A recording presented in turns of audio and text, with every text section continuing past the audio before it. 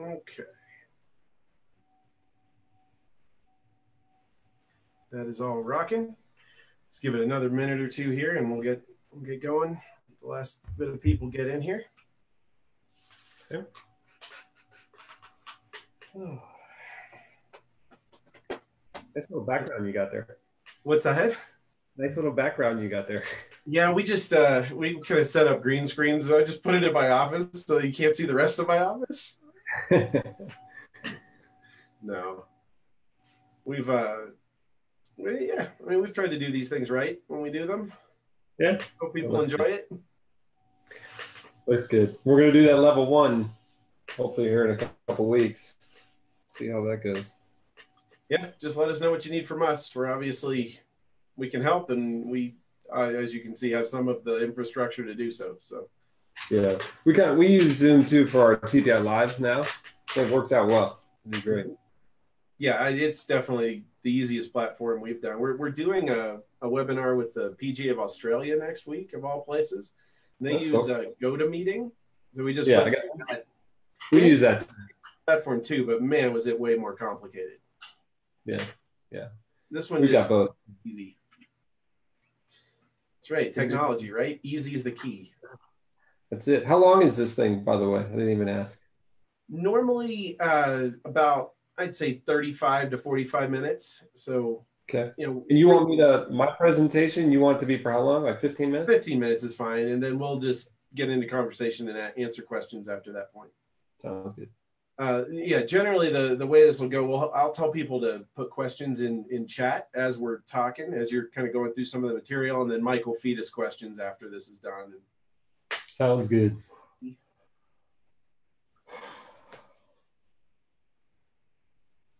All right.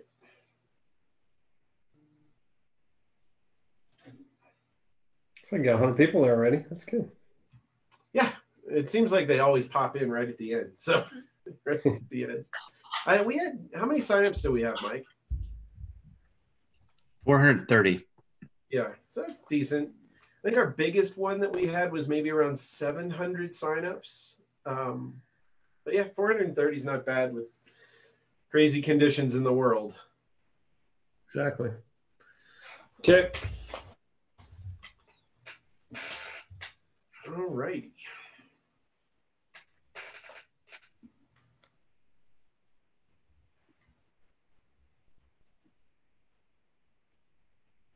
All right, I think we'll go ahead and get this started. Okay. Ready? Ready. All right, everybody. Thanks a lot for attending. I think about our 11th or 12th now SuperSpeed webinar. Well, we're really excited to talk about a topic that's been, extremely dear to my coaching career. It is junior golf training, junior golf speed training, and also extremely honored to have one of my mentors in my career here with us today, Dr. Greg Rose from TPI. Greg, how you doing? I'm doing great, buddy. Thanks for having me on. Hey, we're just really happy to see you. Hope everything's going okay out in California. I know everybody's kind of cooped up, but the world of the digital space is now, right? So that's exactly right. Exactly right. So it's perfect timing. Yeah, absolutely. I said, this is perfect timing.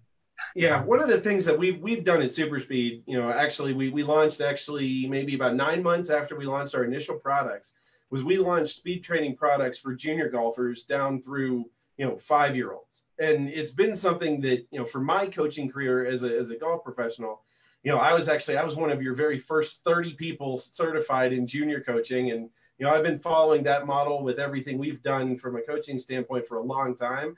And we've seen, fantastic results with kids going through that process. So, it's going to be great. I always like to introduce to our audience, letting people really hear this from, the people that really developed it and can show everybody why it's so important. We'll talk about some of our stuff with SuperSpeed and how we integrated it later. But, first I'd like to turn it over to you. And if you just want to go over some of those basics of why it's so important to train some of these speed and power aspects for kids and how that works. And I just want to hand the floor over to you and let it go for a little bit. Sure, I'd be happy. So I think, like you said, timing's perfect right now. I think we've got a lot of parents with kids stuck at home right now wanting to train and do something. So again, it's an honor to spend this time with everybody. Thanks for chiming in. I'm going to switch over to a little slideshow I prepared. So I'm going to switch over so you can see my computer, hopefully, here. And And see if while we can Greg's do switching that. over to the slides here too, remember, please, if you have any questions, type them in the chat pane on the right. We're going to be cataloging all of those, and then we'll answer all of those questions once we're done with some of the presentation material here to start. Okay, so what I always like to say, and I tell my parents this, anytime we're working with a child and the parents have questions, I always like to warn them, and it's a good warning, but it's something I truly believe in, and that is you only have one chance to do this right. I do not believe you can go back in time. And the more we've been doing research on this, I feel stronger about that statement that what we're going to talk about is critically important, because if you miss some of these key fundamental development times, that I'm not sure if you can get that at a later point in life. I'm actually pretty confident you can't. So what I'd like to do is just give you a quick overview of how to develop speed. And like I said, this is probably the most important aspect of developing speed, is to get it when you're young, because that's really the time when you can do it. So I think first and foremost, if I were to ask everybody, like, what are the core athletic skills that are required for golf? In the past, I think a lot of people thought golfers weren't athletes, but now if you look at the top 10 in the world, it's a whole different ball game, right? So we've got guys like Brooks Koepka and Dustin Johnson and Rory that they look like they could play any sport, and that's because they have a pretty good athletic background or athletic skills background. And when it comes to athletic skills, I think everybody realizes for golf, you need things like mobility and strength and speed and stamina and power, reaction to all kinds of things that all great athletes have. And what you need is really not a debate. I don't think most people would debate any of those things. I think what's more the debate that we're going to talk about is when should you develop these things? And I think there's all kinds of theories out there. And I'd like to start by saying there are things that we can prove and there's things that we can't prove, but we just have clinical evidence to. I'm going to talk more about the second. These are things that all we have is we have Masters champions, we have money titles, we have long drive champions, we have clinical evidence. We don't have the peer-reviewed evidence, but I think that's to come. And it's just really because it's difficult to do. You'd have to do this over a 20, 25-year period, and you'd have to experiment on somebody's kids, which is very difficult. So I think the question that we're going to talk about is, when should you train for speed? And this is something that I think comes up in debates all the time. And debates like, okay, let's say I've got a 7-year-old that I'm coaching. Should I focus on trying to get them to hit the ball straight, or should I focus on speed? Because those are two different focuses, and those are two different goals, right? And not necessarily, they don't necessarily work together. One can actually affect the other one in a negative aspect. So what I'd like to do is try and show you some of the evidence that we have for training speed. So I always like to say, first of all, when I ask that question to parents, like, when's the best time to work on developing speed? Usually they'll give me an age. They'll say like 6 years old or 12 years old or 14 years old. The first question I always like to show, and I like to show this video saying, take a look at these kids, and I'd like you to guess who you think's the oldest, right? And this is a series of kids that they all look very different, right? And I'll let it go through all of them. You guys can always pick which one, boy or girl, which color shirt you think is the oldest when you look at this whole group. And I think you can tell it's pretty wide diversity of ages, at least it looks like wide diversity of ages. Some will look really little, some look really tall. The question is which one's the oldest? Well, some of you who've seen some of our stuff probably already know the answer, and that is all of those kids were born within 30 days of each other. So they're all the same age. So I always say is, first of all, if I ask you when you should train for speed, if you give me an age, well, there's already a problem with your answer. And that is, like, this is a soccer team that I worked with in Mexico, and that's the U13 team. Those are all kids on the same team, same age, right? Even though, I don't think anybody would guess that they were all the same age. And this is why it's really, really difficult to use chronological age. When I ask, like, hey, when should you develop speed? We don't really talk in chronological age. Chronological age is based on a calendar, when you were born. We refer more to what we call developmental age, right? This is kind of how mature you are, because the answer to that question is it's about maturity of when you should develop speed, not about chronological age. Now, what I mean, imagine if I put a bunch of seeds in a pot and I said, let's go ahead and grow these seeds.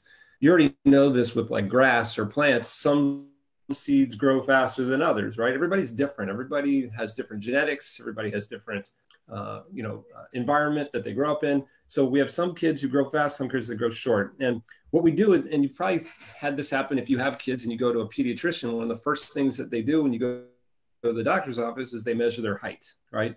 And basically that, a lot of people always ask me, like, what did the doctor do with that height? Well, they actually take that and they put it into a computer. And this is something that we track all over the world of what's normal growth for kids.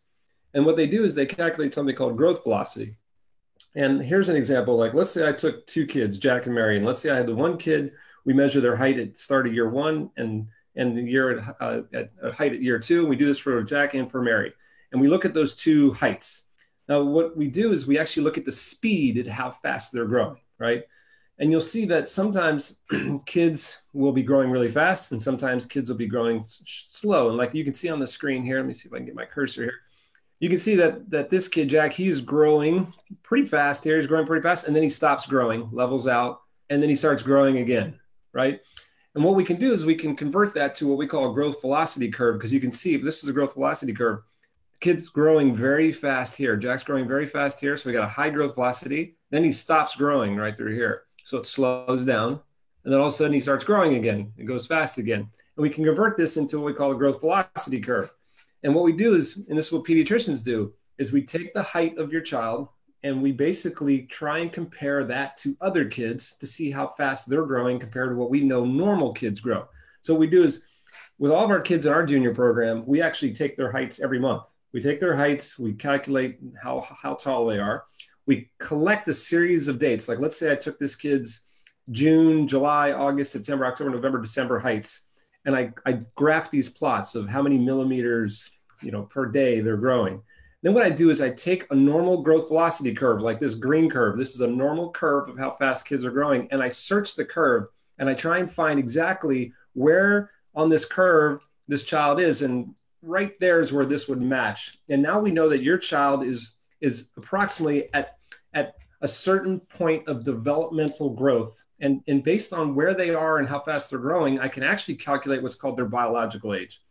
So in other words, let's say I take a child, let's say I take a child that is 12 years old chronologically, but I do a growth velocity check. And I notice that they're growing really fast. And I look down and I go, normally kids are about 14 at this point. I say, how old is your child? You say they're 12. And I go, wow, chronologically they're 12, but developmentally they're more like 14. They're an early bloomer. Vice versa, if we have somebody who's right here and I say, how old's your child? And they say, oh, they're 16. I go, oh, well, actually they're a little late bloomer. So basically the developmental age tells me where your child is from a maturity level, not what's a chronological level. So the first question I ask is, when should you develop speed? The first thing I need to know is I need to know biologically where your child is, okay? Because once I know that, this growth velocity curve, your biological age, helps answer that question I asked. And this is what I think we've been doing so much research on, and so many Olympic federations do research on, is matching what you're working on from a skill development standpoint, whether it's power, whether it's speed, whether it's endurance, whether it's mobility, to what your developmental age is. Because we do believe that there are critical times in every child's life where you have these windows or gates. And sometimes these windows are closed and you can't develop speed as well as you can where their windows are open. And I want to talk about some of these windows that we've identified. And we've identified at TPI 13 windows. We believe there's windows for flexibility or mobility. We think there are 2 windows for skill. We think there's 2 windows for speed. There's windows for stamina, strength, power, even spatial orientation or 3D integration. And I believe there are 4 windows that are really important for developing speed. There's 2 speed windows. There's a strength window and there's a power window. All of those are critically important in my mind for developing the club head speed or the ball speed that we're going to try and develop with these players. And I'd like to go through those windows real quick. Now, here's the growth velocity curve I just talked about. This is North America. This is what most kids normally when they're young, let's say you're born, you're growing really fast. As you start to get older, let's say you get to 7, 8 years old, you start slowing down. Then all of a sudden you'll hit your growth spurt, right, in puberty. Boys, usually it's around 12, girls, it's around 10. They start growing really fast again. They get to something we call peak height velocity. That's where you're growing the fastest. And then all of a sudden you slow down. And then by the time you're old, most people hate me when I say this, when you're 21, 22, you stop growing. That's a normal growth velocity curve. Once I know where you are and I know your developmental age, I can now look down at these windows and I can see all these different windows that open up at different times. And what you'll notice when it comes to speed, let's talk about the speed window first. It starts when you're really young. There's a first speed window that starts when you're really young, and then there's a second speed window that starts during your growth spurt. And I like to talk about that. This is a quote from Rudy Duran. This was Tiger Woods' first coach when he was 5 years old. He said, the first bit of advice I always give to new students is this: hit it as far as you can. First thing I learned was to swing hard, never mind where the ball went. That's what Arnold Palmer was taught to. I think it's the right way. That's what Jack and Arnold used to do. I guess what I'm trying to say is that a lot of the coaches and players that were lucky realized when they were young, really young, you shouldn't focus on so much accuracy, but you should definitely focus on speed, because that speed window one is so important. And that speed window one, let's see if I can move this over here. That speed window one for boys starts at around 5 years old. For girls, it's around 4 years old. Actually, believe it or not, it actually starts before that, because when you're born, you're growing the fastest. But I think you need a certain level of coordination to really start working on speed. So for boys, 5 to 8, girls 4 to 7. Girls always mature faster. And then again, there's a second speed window when they hit their growth spurt in puberty. Boys around 12, girls around 10. And those speed windows are so critically important that I always like to point this out is, I guess, just to make sure we're on the same page, I guess what I'm telling you is that if I had a 7-year-old, or let's say a 7-year-old girl that I was giving golf lessons to, and we were at the driving range and she had a driver in her hand, what I'm telling you is that I think that's one of the most critical times to develop speed. So what I would do is I would tell her to swing that club as hard as she can. I'd say, there's a fairway, here's a driver, here's a ball, and I'll try and hit as hard as you can. If she swung so hard that she fell down and she hit the ball, let's say 100 yards to the right, first of all, 100 yards would be incredible for a 7-year-old. I would pick her up, give her a high five and say, do it again, because I knew that she created a lot of speed just to do that. Now, I know a lot of parents, coaches would be like, are you crazy? The girl fell down, she missed the fairway. But I always tell these parents, or I tell these coaches, I go, listen, you really have to make a choice at this age. The choice is this. Number one, if you want to hit the ball straighter, we can do that. But I guarantee you 2 things will happen. Number one, I guarantee you she'll hit it straighter. We'll give her lessons and she'll coordinate. But number 2 is I guarantee you she'll swing slower. And if you miss that window, that speed window, I'm just telling you, like I started this talk, is it's hard to go back in time. It's hard to get that speed. I think it's easy to teach them how to hit it straight later. I do not think it's easy to teach them how to hit it far later. Now, why is this? Why are these speed windows there? Well, a lot of the research will show that when you grow and you're growing fast and your growth spurt at the start of your life, your bones will grow faster than the muscles. I always say, imagine you've got a bow and arrow, right? The bow itself is the bones, the string is the muscles, right? As the kid goes through a growth spurt or is growing fast, the bow gets bigger, but the string doesn't. So what happens is the string gets put on tension. Anytime that string gets put on tension, you can now accelerate the arrow faster. This is the same thing with kids, is when they get those muscles put on tension, we actually can get a little more speed out of the muscles. And I think we believe this is why we can get some incredible speed development during this time. And if you look at kids, like if you look at this boy right here, look at the girl here, look how flexible she is.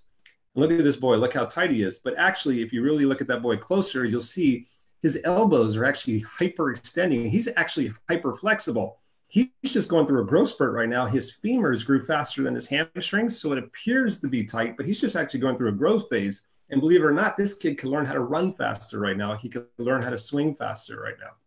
Now, you have to be careful. You don't want to pull any of these muscles, but it's really, really important to understand what's happening physiologically there. So that's the speed window. And you can see right here again, when kids are young, we're working on speed. When they get to their growth spurt, speed window 2 pops up. Now, a lot of people ask me like, hey, when they slow down, let's say they're not growing so fast, 8 to 10, should we not work on speed? We never stop working on speed. We just don't make it the main focus of the program. When they're between 5 and 7, let's say for boys, speed will be a big chunk of their program, like 25% of their program. When they get to their growth spurt, again, it's going to be 20% of their program. In between, it might be 5%. We never get rid of it, but we don't make it the main focus as we do during those windows. Now, this is kind of some of the examples. Like this is our TPI junior program here in Del Mar in California. And you can see these are kids just working on sprinting. People always ask, like, if you're going to do speed drills, like what are these drills supposed to look like? Well, what's really important, and this is Dennis McDade working on a golfer, working on speed, racket speed, but that also transfer into just body speed when you play golf. What's really important in speed window 1, it's short bursts of speed. Most kids don't have enough fuel to maintain speeds for more than 5 seconds. As they get older in speed window 2, you could probably go to 10 to 15 seconds. But anything that, like if you ask how far should these cones be apart? Well, those cones should be 5 seconds apart, right? That's how fast kids, you want them to do very short distances. Okay, so that's the speed windows. Now, what's really interesting is we also want to go after strength. And we actually have multiple strength windows, but the important one that I want to talk about is at peak height velocity. Now, if you remember when I said, here's the growth velocity curve, when a kid hits puberty, they start growing fast. Right here is peak height velocity. It's usually about 18 months into puberty. That's when you're never going to be growing faster than that for the rest of your life. At peak height velocity, we know the strength window opens up for boys and girls. Now, a lot of researchers will tell you they think it's 6 months after peak height velocity for boys, and it's immediately for girls. Just so you know, at TPI and at Taos, we actually do at peak height velocity for both boys and girls. And the reason we believe this is a strength window is this is really the first time that kids have the level of testosterone, which is a hormone that's required to develop true strength.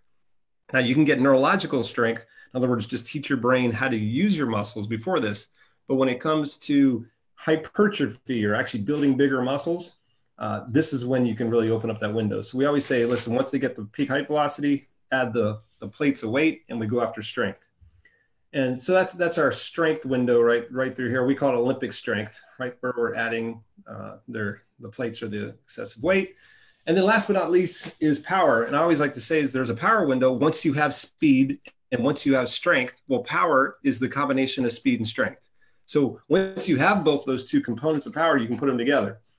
This is a little video, and I'll kind of fast forward this a little bit. This little video of a young Peter Uline, who's on the PGA Tour now, doing some power stuff. Here's power stuff would be like a medicine ball, right? So a medicine ball it adds a little external load, has some weight, and if you throw it really fast, that adds a speed component. When every time you combine speed and strength, now you're doing power. And we'll really start to exacerbate and load the workout program with these power exercises when they get to this age. Usually around that 15, 16 age is when we're really starting to hit power hard. And that's where you'll see a lot of that. It's when the fruit kind of comes to ripe that you've been working on, right? We've been working on speed 1, speed 2, we've been working on strength. Now we put it together into power. And I always like to say, this is a great slide that I wish I could show more kids and parents. And this is basically, I'm going to move my window out of here. This is basically a club head speed chart from 2008 to 2016. And this is a bunch of players here: Sergio Garcia, Dustin Johnson, Bubba Watson, JB Holmes, Adam Scott, Jason Day, Dave Tom, Zach Johnson, Matt Kuchar, Vijay Singh, Phil Mickelson. So I got all types of players from big hitters to short hitters. And basically what I want you to see is, if I were to, let's take who I got here, Dave Toms. Okay, start in 2008. Here's his club head speed. And notice as he got older, it got slower. Let's take, who I got here, VJ. Here's 2008. As he gets older, it gets slower. Most people get slower or maintain as they get older. There's only a couple that I could show you on this graph that actually got faster. Let's see. Sergio is probably an example, right? So Sergio got faster as he got older. Now, why is that? I always like to say club head speed, and mainly speed and power, is something you develop when you're young. Most of these players, when they get on tour, they're not young anymore. They're in their 20s, right? When you get in your 20s, most of your club head speed development has happened. Now, you can use equipment and things to help you with your speed, but a lot of this speed development, the true foundation of your speed is developed when you're young. Now, why does Sergio keep getting faster? Well, he started on tour when he was young, right? He still had time. So I always like to warn parents again. I'm like, listen, if you're waiting to develop speed, it's really hard. It's really, really hard when you're older. Not saying you can't, because we see it every day. We see people that gain speed, which is what I'm going to talk about next. But a lot of that true pure speed was developed when they were young. Now, last thing I'll say is, I believe every athlete has one of 4 fuel types that they can use in their life, right? And these fuel types are developed again when you're young, right? I always say there's rocket fuel, which is what the biggest hitters in the world use. Your long drive tour, your Bubba Watsons, your Dustin Johnsons.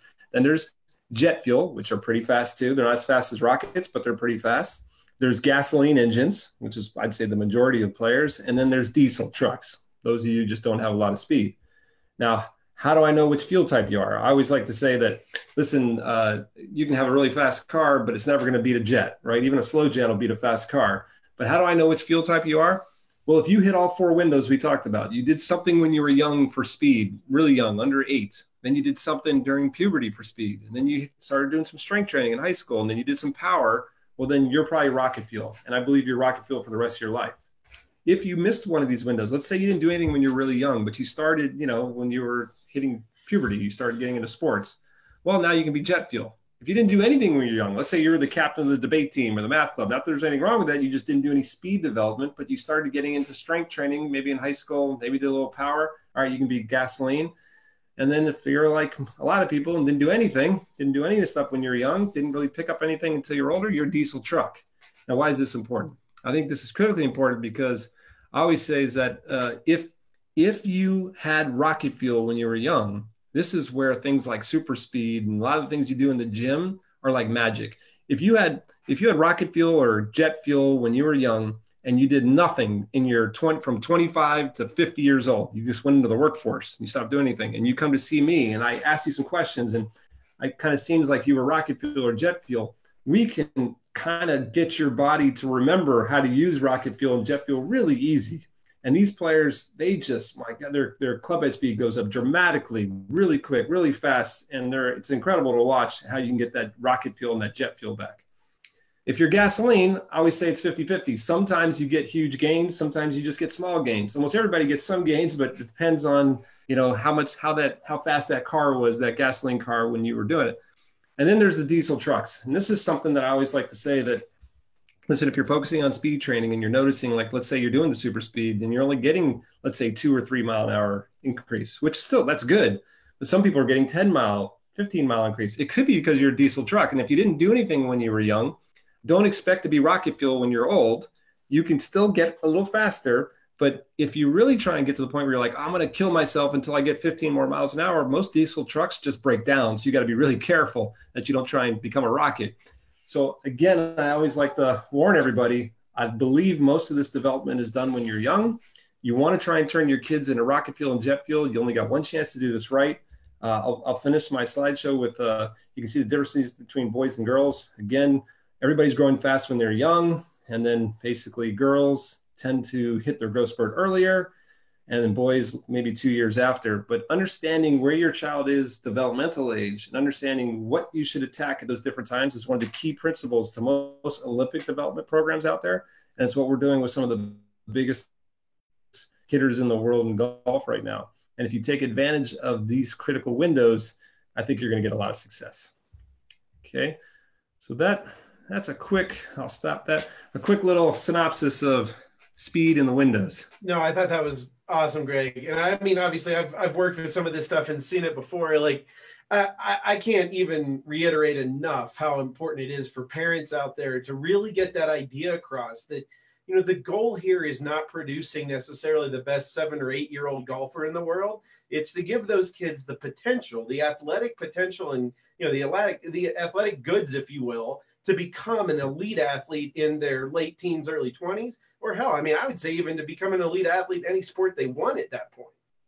Most of our PGA Tour players did not commit to just golf until the age of 14 or 15. They were all multi-sport athletes, and almost every sport, baseball, tennis, same way, is that if you miss those athletic skill development windows, it's hard to become an elite player later. So if you feel like you're just going to early specialize when you're young and you don't get those athletic skills, Istvan Bali, one of our advisory board members who does a lot of this, says early ripe equals early rotten, right? And that's that early ripe, early rot is so common with kids who early specialize. Yeah, absolutely. Completely agree. And, I think we do end up coaching, out in the general world of dealing with your amateur golfers too. You do end up coaching a lot of players that are in those lower kind of speed levels, right? We're dealing with a lot of those gasoline type players and some of those diesel players. And now that is one of those things too, where a lot of those people over the course of their life have had a lot of different things they've tried to do. And there are a lot of those neurological limiters still on their speed. So it is possible to see some pretty big gains from those people still. It's just like, absolutely. Like I said, right? Yeah. Like it's just harder, right? Yeah, like I said, on the diesel truck, you're still going to get gains. Most people are going to get gains. And by the way, like 3 mile an hour, 4 mile an hour club speed gain on a diesel truck seems like 20 miles an hour to some of the rockets, right? It seems like a big deal. And a lot of times, if you combine that with some instruction, obviously golf instruction, help them get the club face better, and some equipment fitting. It can be, I mean, it can be 30 yards, 40 yards for these players. Real quick. Yeah, I just wanted to reiterate there. It's like, it's not it's one of those things that if you're already there and you don't have it, I don't want to discourage people, but at the same time, like if you're a parent and you have kids at home, give them every chance you possibly can to let them make that own choice for themselves later in life and be an explosive 100%. athlete that they want to be. Cool. 100%. Well, Mike, we got some questions, I'm sure, on this. Why don't we start looking at a couple of those? We're happy to answer some of this. I saw a bunch of chat stuff popping up through the course of it. So, yeah, for sure. So the first question I have here is for Greg from Kevin. Based upon your presentation, is it too late for a 9-year-old to develop speed? So great question, Kevin. So just to kind of reiterate what I said, remember there are 4 main windows for developing ultimate speed, right?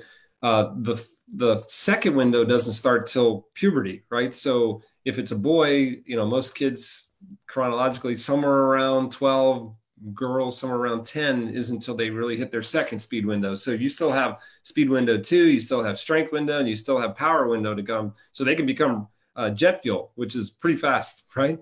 It's just if they missed that first one when they were really young, then I believe it's hard to make them rockets, but I'll take a jet. That's pretty fast.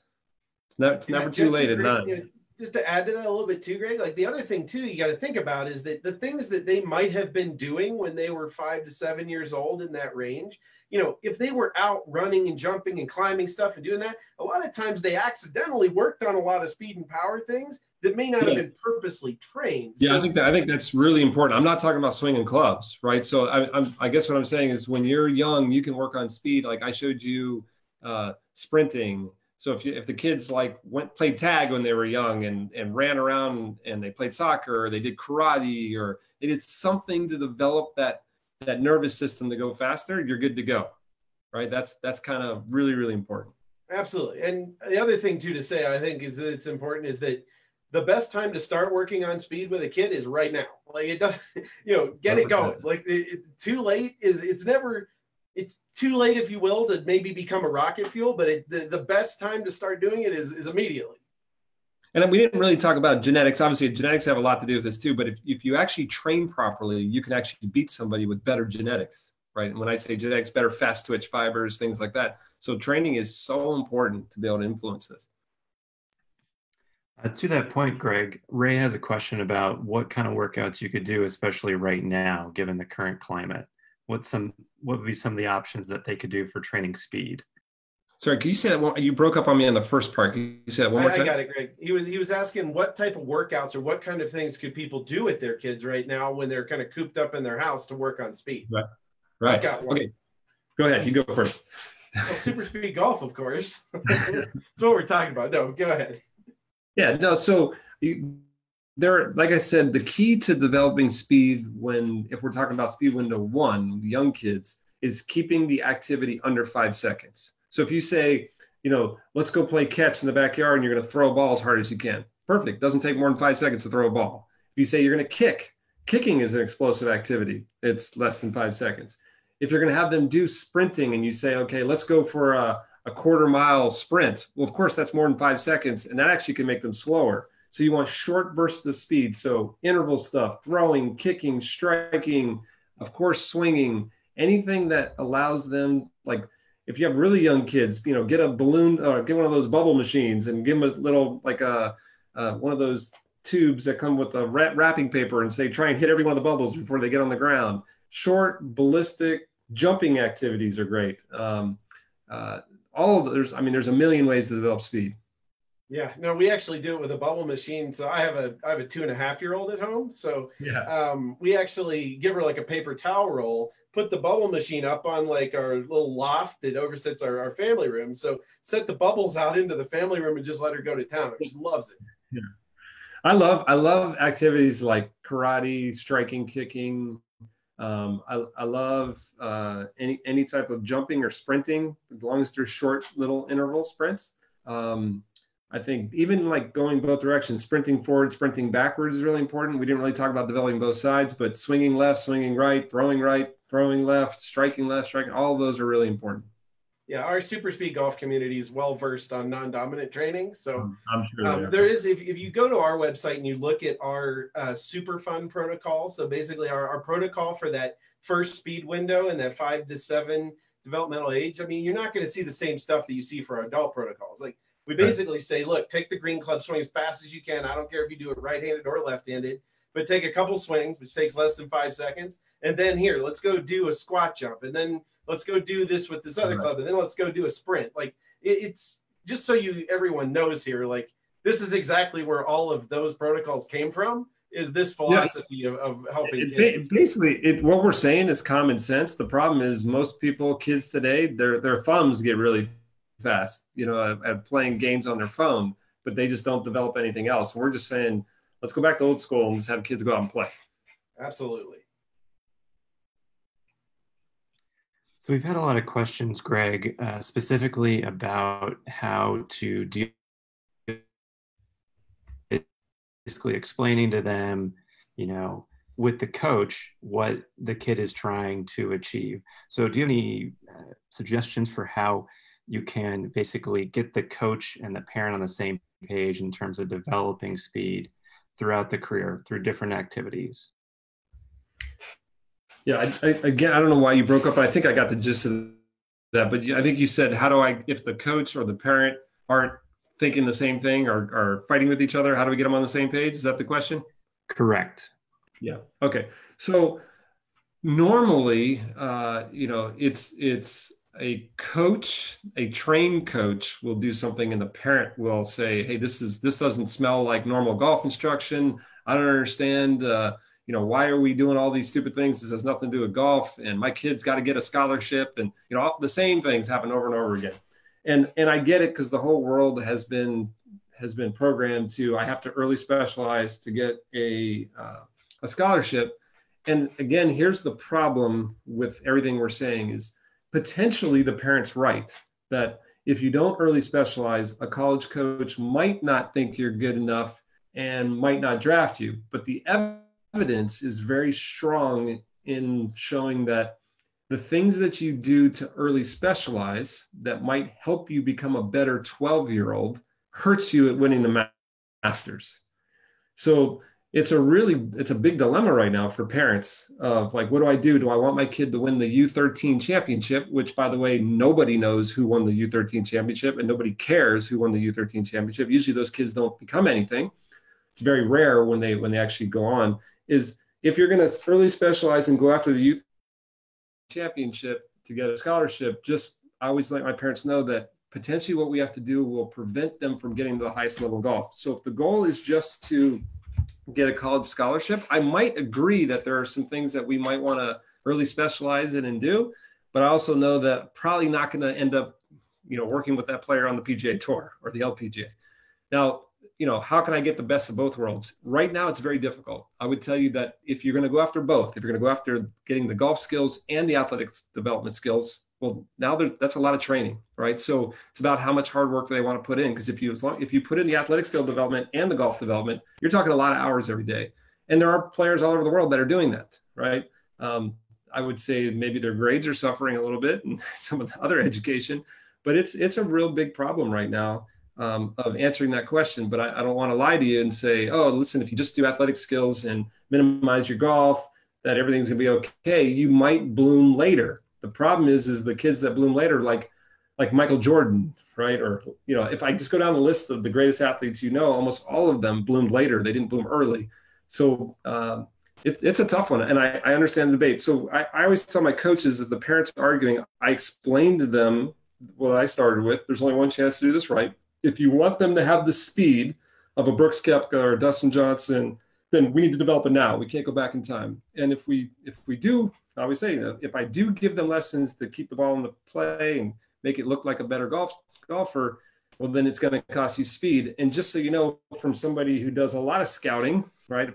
Let's say, we're going to try and draft somebody, let's say do a sponsorship in golf. And you gave me two options. I had two 14-year-olds. I had a 14-year-old right now that is probably the number one 14-year-old in the country. Never played any other sport, just played golf. They're just a little machine. They look like a little Brooks Koepka. They don't have a lot of power, but they just hit it straight. and a great putter. And then you give me this other kid who's just one of the best athletes at 14, was an incredible hockey player, played tennis, never played golf, but it's one of the most explosive athletes I've ever seen. There's no question I'll take the second one, not the first one, because I believe I can teach them how to be a golfer. And once they develop the skills that the golfer has now, and an athlete with golf skills meets a golfer, the game's over. The athlete wins every time. Yeah, I would reiterate that too. We did a lot of collegiate prep type programs at our academy in Chicago, where we would have players come in and we would build out their whole portfolios of TrackMan data and all the different things that they would be sending off to colleges to look at getting scholarships and working on getting recruited.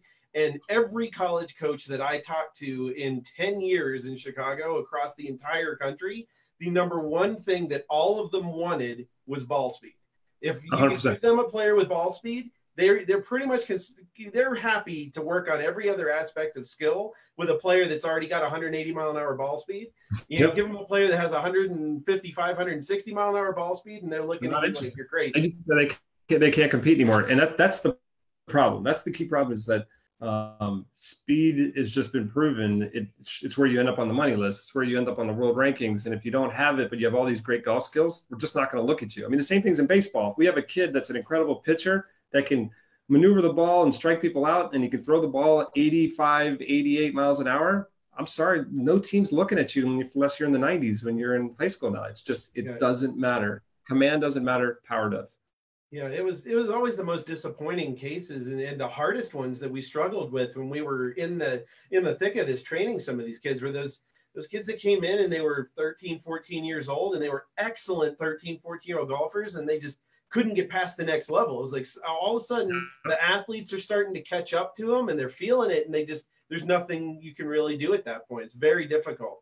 Yeah, I mean, I can present you some of the data, but it's like, back, like 2016, I believe we had 44, 45 players that could hit a ball over 170 miles an hour. Today we have 100 of the 125, right? So it's just, if you can't you can't get 170 mile an hour ball speed, you can't give Brooks Koepka, Dustin Johnson, Rory, you can't give them a 2-club advantage. They're going to beat you every time. Yep, and it's only getting worse too. Like it's just, I believe the next 5 years, what you're going to see on tour is that whole thing's just going to keep creeping up. Like, what we've seen is that the maximum ball speed, ball speed, let's say, is around 185 right now. Like, obviously, there's a couple guys, Cameron, some ones that can get a little bit higher, but we're not seeing a ton of players going past that. We just see way more players being able to do that. You know what I mean? So that's the theme. Yep. Awesome. Mike, what else we got? So hopefully you can hear me this time. But basically, there have been a lot of questions around TPI level 2 in terms of junior and golf, as well as just non-golf related activities. So if you guys could talk a little bit further about the specific levels of TPI, but also some of the things that you would recommend, especially as juniors are developing, if they should be a little bit more focused at a certain time of their career or not. A lot of questions around that specifically. Okay, so let's see. So that's obviously, I'll give you a quick overview of the TPI program. So obviously we do a TPI, everybody comes to level 1. Level 1 is basically the body swing connection, understanding how to screen somebody and identify how their body's affecting their golf swing. Once you get TPI certified, then you can go into our specialty tracks, and we have a junior specialty track. And I'm proud of a lot of things we've done, but I'm probably the most proud of our junior track, in that we basically took some of the smartest minds around the world in developing athletes and developing golfers, and we developed a 13-year curriculum on what to do with the kids starting at age 5 for boys, age 4 for girls, and what to do all the way till college. So in other words, we're going to show you what we would do for 13 years, every week for 13 years. And go through those windows and how we progress them and what to do. And that's kind of our junior track. And the level 2 is an online program. And then we have a 3-day live level 3. We got guys, Dennis McDade, who's the head of our coaching, our junior coaching, and Milo Bryant, head of our conditioning, kind of are the leaders of that whole track. And it's pretty special. It's pretty cool. And I always feel like once you have a curriculum, it's kind of like if you're going to develop math. Well, of course, you have a progression of how you do math. I just see out there in the world today, most golf coaches or parents, they don't have a curriculum. They just guess on what they should be doing. They'll be like, let's go do calculus. And I'm like, you haven't even learned how to do addition yet. What do you mean? So just like junior golf, you should have a curriculum. So we give you a curriculum, and then you can take that and use it to copy and create your own. So that's our junior program. And then, the other question on that is like, what are some of you said some of the other sports that, I'm sorry. So the first question was an overview of TPI. And what was the second part of that question? Within TPI, how much of the program is developed around non-golf activities? Oh, okay, sorry, yeah. So I think, when we start out, we kind of put kids in phases, right? We have the young kids, we call it the fundamental stage. And then they kind of advance to, we have like 4 different golf schools that they go through. In the first golf school, which we call it the Cyclone, is our first golf school. I would say that probably 60% of the program is non-golf based. It's more athletic based, because at that point in time, we're trying to develop all these athletic skills and fundamental movement skills and fundamental sports skills. Then what we didn't talk about is what happens after that first speed window. Remember, growth velocity is really high when you're young. And then you get to like 8 years old for boys, 9 years for girls, or 7 for girls, it starts to slow down. Well, when you're not growing fast is a great time to work on skill. So that's when we start giving tons of instruction. And if you looked at our second golf school, which is called our Smash School, which is between like 8 and 12 for boys and 7 and 10 for girls, you're going to see it flips. We almost have 60% of it on golf instruction, but we are still developing the athlete. Then once we get into the growth spurt, and basically the growth spurt, the whole body goes through a complete metamorphosis, and the kids go through this wild ride of hormones and nervous system and cardiovascular system. And we call that the wave, because your body's kind of going through this wave of emotions and physical development. And in that wave school, it's pretty equal. We're about 50-50, because there's all kinds of things that are happening physiologically that we need to address. And we also get skill regression at that time, because when you start growing fast, all of a sudden it's hard to walk, let alone be coordinated. So we do a lot of stuff of practice and deliberate practice to maintain your skills. So you'll see our practice volumes go up. And then once you get past the wave, let's say, you get to 12 years old for boy, 14 for boy, 12 for girl, we move into either one of 2 programs. We have what we call a Golf for Life program, which is, I'm going to go be an attorney or a lawyer or a doctor.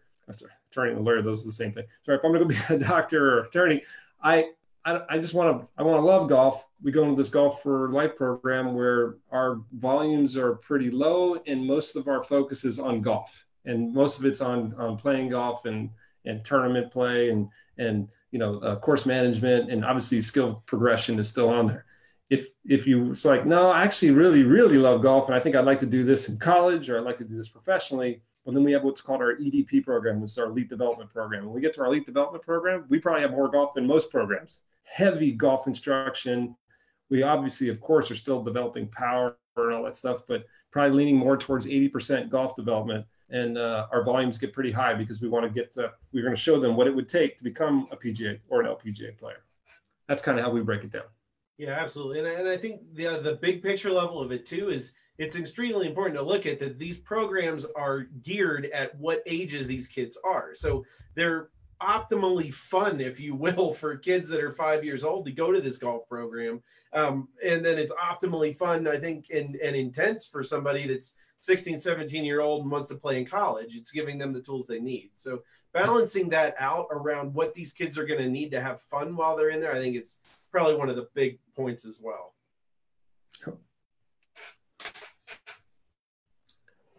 Did that answer that, Mike? Yep, that's perfect. What else we got? So we've had a lot of questions specific to individuals looking for some different exercises around which they can develop speed. Mike, could you talk about anything specific within our program? Yeah, absolutely. I mean, obviously, we've kind of split our SuperSpeed training out over different age groups as well. So there's a lot of that information on our website that you can check out. I also think that there's a wealth of knowledge on TPI's website as well. You can see at mytpi.com. You can also go on there and actually find these certified professionals in your area that can really help you walk your kids through these programs in the best way. So it's hard to give a generalization of, actually, do you want me to show these exercises for everybody, but I'm sure Greg could probably add some good stuff in here. I'll tell you what, I can do this. Let me go back to sharing my screen. Share my screen real quick. And I could show you for you guys that are interested. If I go to, let's go to TPI, and just so you can kind of see this. I don't think that's shared, Greg. Whoops. Let me do that one more time. Sorry, let me do that one more time. I'll kind of show you where you can get the junior exercises, because I think that's what everybody's asking. Okay, let's see. Go back to Zoom and share. And share. Tell me if that goes live there. There we go. Okay. So if you go to mytpi.com, go to Improve My Game. Under Improve My Game, you can come down and see drills and exercises. Under drills and exercises, we have a tab that says juniors, and you'll see all kinds of activities and exercises. You can also go to this advanced filter. Under advanced filter, you can look up different types of categories, right? Like I can go in speed, right? Or I can put in power, right? You can click on those and go, and now it's going to search all of our library of speed and power activities, and it'll just go pages and pages and pages of fun athletic and golf skill development stuff. So that's kind of a quick way where you can see from our website.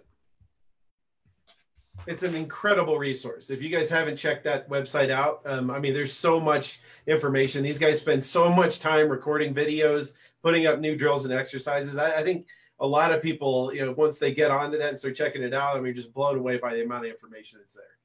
Yeah, there's some cool stuff on there for sure.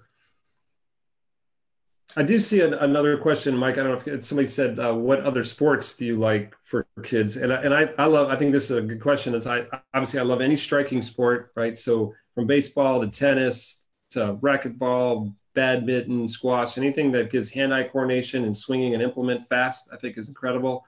I think anything that does any type of throwing, like that's why like baseball pitchers, quarterbacks tend to be great golfers. Same type of way of generating power and transferring power. I love track and field. So any of the throwings from javelin to shot to hammer to the sprinting, all that helps develop speed. And then one that a lot of people don't really think about, I said badminton, but even table tennis, or ping pong, just understanding spin and control of the golf ball. It's amazing on how many great golfers are great ping pong players as well too.